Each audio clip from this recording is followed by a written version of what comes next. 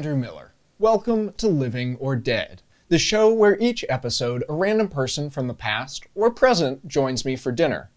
Charles, how are you? I'm feeling great, Andy. I went on a date last night. It went perfect. Ooh, you meet a lady unicorn? You think I only date women? I guess I didn't think about it. Let's put it this way. I play the field, and it's a wide field. Cool. I'm talking wide. Good to know. Today, we've got one hell of a guest. Let me guess, it's not my recently deceased girlfriend, the only reason that I do this show. It's King Henry I. I arise from the dead? But this isn't merry old England! No, it isn't, although I have to say I'm quite chuffed to have a king on the program. And who is thou? My name's Andrew, do a little talk show here. This room smells like a scullery maid's bedchamber. Didn't know scullery maids had scullery maids. Some. Not all, but some.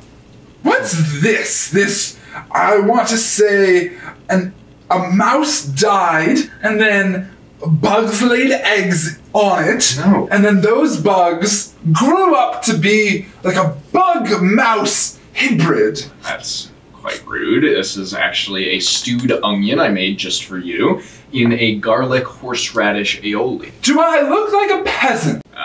Then No, why would you offer me peasant food? March yourself over to the chopping block to be hung. It's not the 1120s anymore. You can't just chop people's heads off because you feel like it. I can do whatever I want, and I don't take orders from a nobody such as yourself. You pale, little...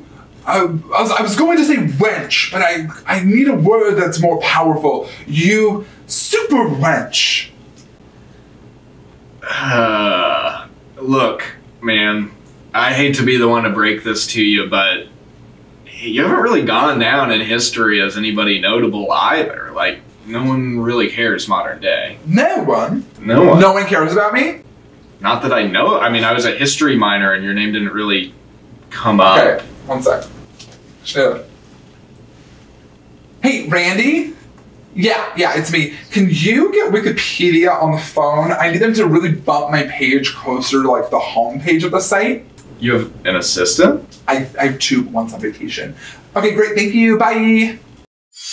Today's show is brought to you by the M Dash. Take a breath with the M Dash. Ooh, the M-dash. It's a pretty good gift for us. You ever throw one of those in a sentence? I don't write, I rule. I mean, I get you were a king, but it's not like impressive, you know. Anyone can be born into royalty. First off, am a king, that's forever. And second off, I had to fight for this. Do you know how many brothers I had to have die accidentally to be king? How many? Like multiple.